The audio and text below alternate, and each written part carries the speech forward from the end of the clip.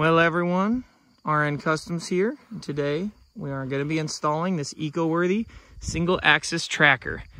Ecoworthy was kind enough to provide this. We did not, and I repeat, we did not have to pay for this. This is a test unit, was sent to us for an open and honest review. So far we've had it installed for a little bit under a week, and we had a battery out here running it each day. Seems to be working great so far. Haven't had any super windy days, so sadly we can't update you guys on how it, handles those really high wind days, but so far so good. So stay tuned, watch the video, and then we'll get you guys on the outro. Here we are, starting the install of the single axis solar tracking device from ecoworthy.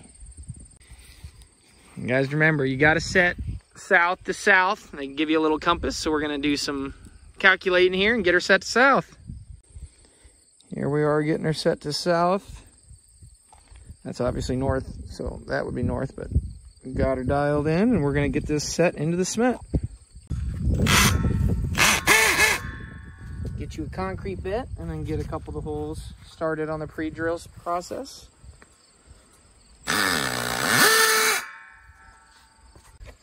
Here we are getting our expansions bolt all put in.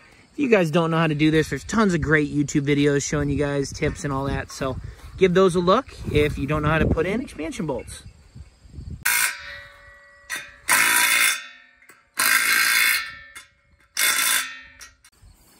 Here we got it set to south. All of our anchors are in. Gonna start the next step. Here we're gonna be starting step 2.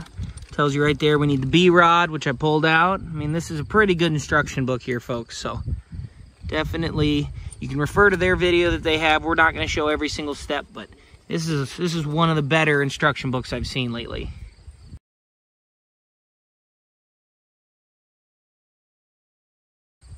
So here's where we've gotten to so far. We're using a mixture of the written instructions and their official ecoworthy YouTube video.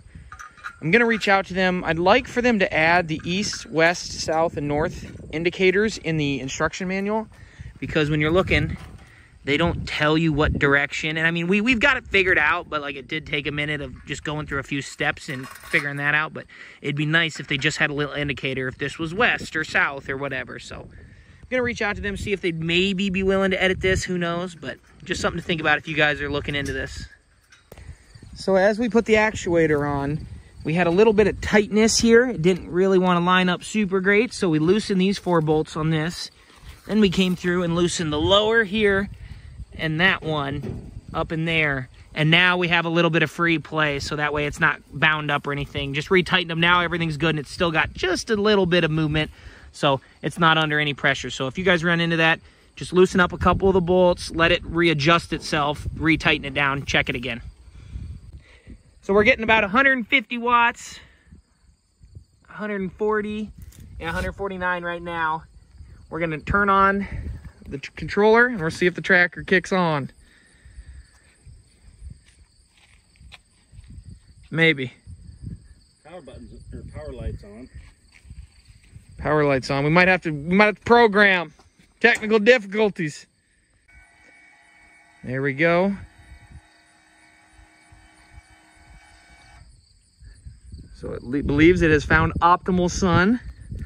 Let's come down here and let's see if we're making better wattage.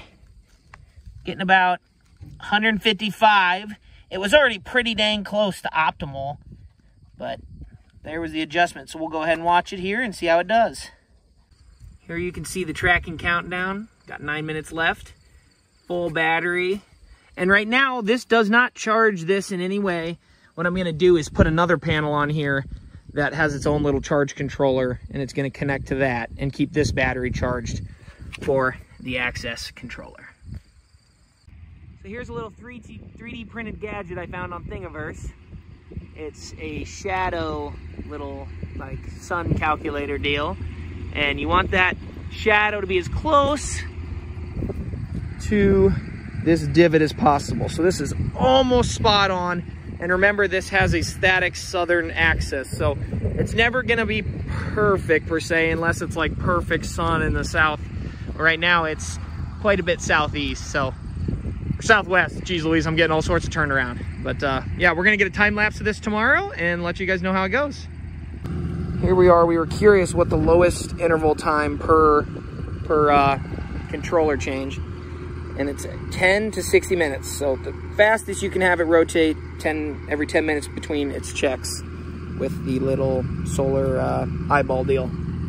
So here is what actually looks at the sun and finds the optimal angle for the east-west axis. Try to get you guys a good view of that.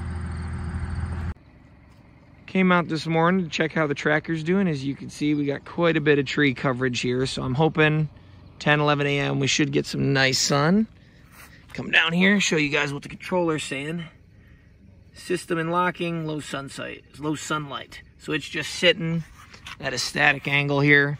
This is the overnight angle. It'll flip and stay like that. So we'll update you guys when it starts turning.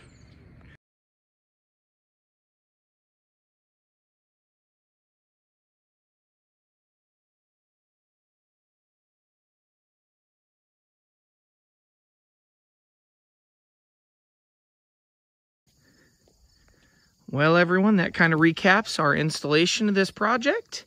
We're going to keep you guys updated if anything changes, you know, if we notice anything break, or if it's still working great here, you know, after weeks and months. We'll make sure to keep you guys updated on how this thing's running and any improvements we make, you know, to how we have it laid out and the way we're going to store our battery and all that. So hope you guys enjoyed. Please leave a like if you did and subscribe to check us out in the future.